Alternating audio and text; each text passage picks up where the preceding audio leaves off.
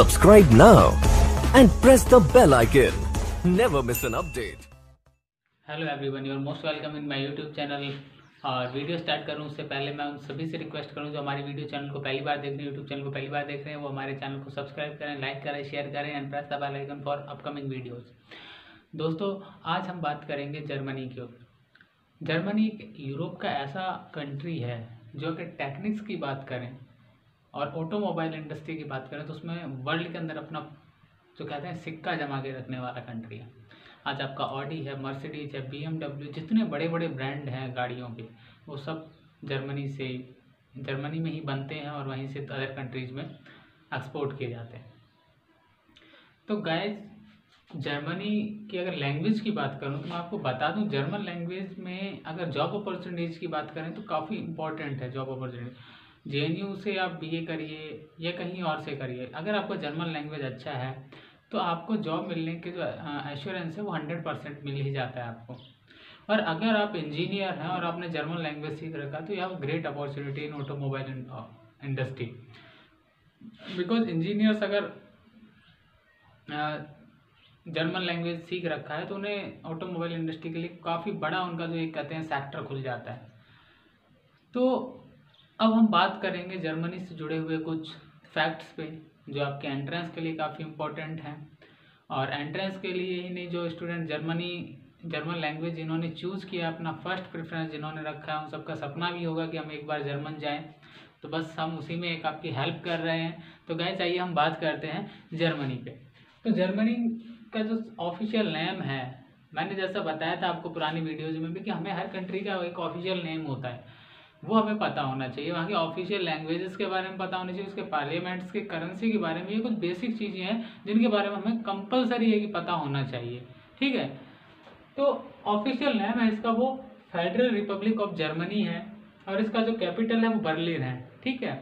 और साथ ही national flag की अगर बात करें तो they are 3 equal horizontal bands of black, red and gold, ठीक है। ये वहाँ का जो फ्लैग है उसका एक पूरा बताया गया कि क्या क्या है उसमें।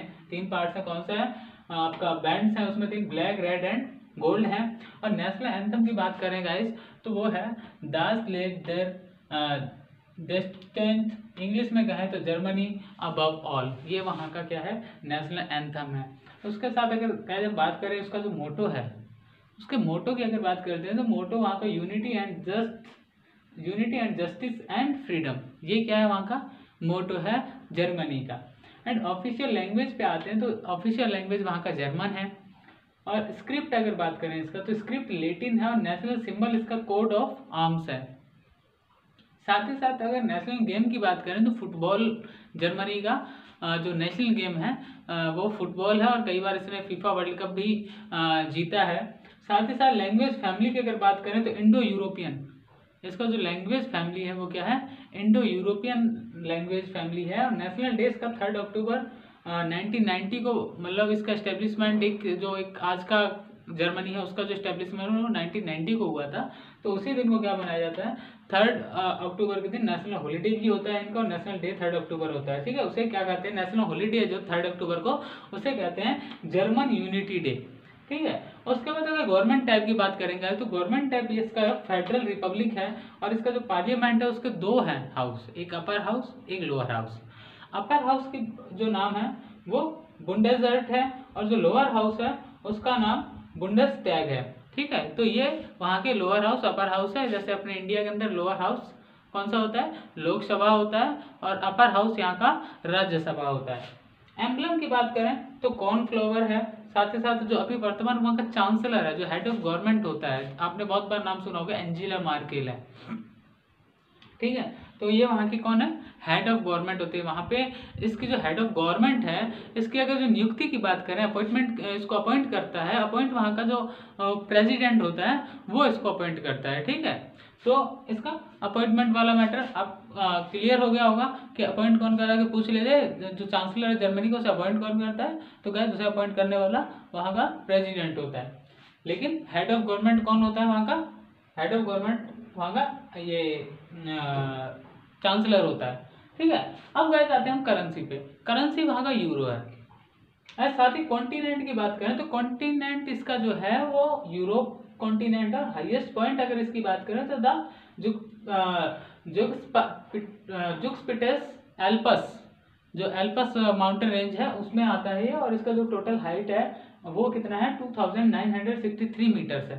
सारे लोवेस्ट पॉइंट की बात करें तो विस्टर मार्च है जो -3.5 मीटर्स है, सी लेवल से 3.5 मीटर नीचे है। ठीक है, ये वहाँ का सबसे लोवेस्ट पॉइंट है। उसके मेजर रिवर है, राइन नदी है, डैन्यूबे है, एल्बे है, ये वहाँ की क्या है मेजर रिवर्स है।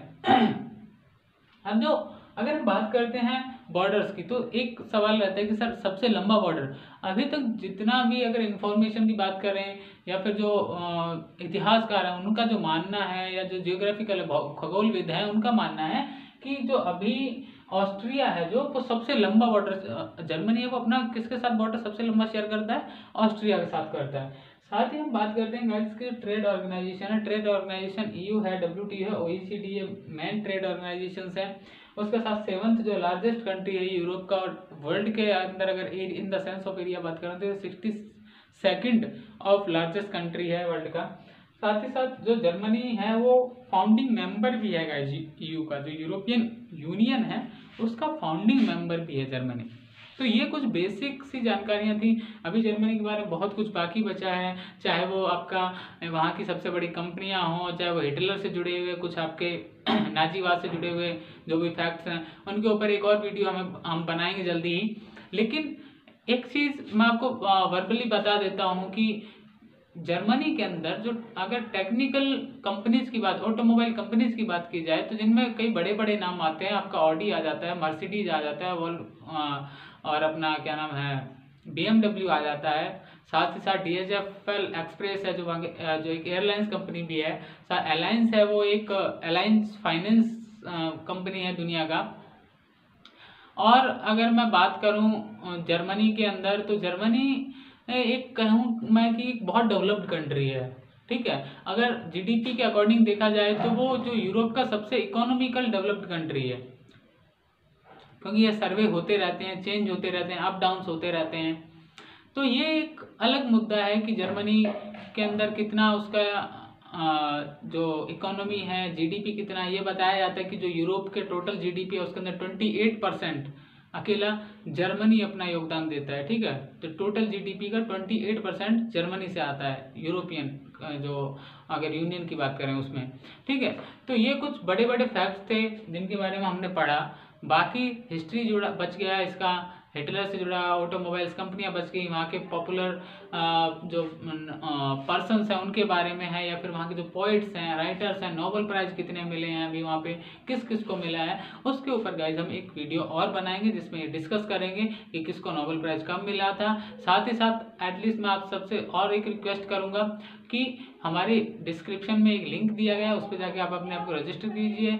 हमने जो रिलेटेड कंट्रीज़ हैं, बहुत सारे स्टूडेंट्स की डिमांड आई थी कि सर हमारे पास नोट्स नहीं है, बुक्स नहीं खरीद पाए। हमने उनके लिए मॉडिफाइड नोट्स तैयार किए हैं जिनके अंदर आपको सारी की सारी जो रिलेटेड चीज़ें हैं वो एकदम करंट में दी गई हैं, 2020 के अनुसार दी गई, क्योंकि जो बुक्स मार्केट में अवेलेबल है उनमें डाटा पुराना दे रखा है। तो हम कोशिश कर रहे हैं कि आपको बेहतर से बेहतर और अच्छे से अच्छे नोट्स प्रोवाइड करवाए जाए, आपको टेस्ट सीरीज बेहतर से बेहतर प्रोवाइड करवाई जाए। तो इस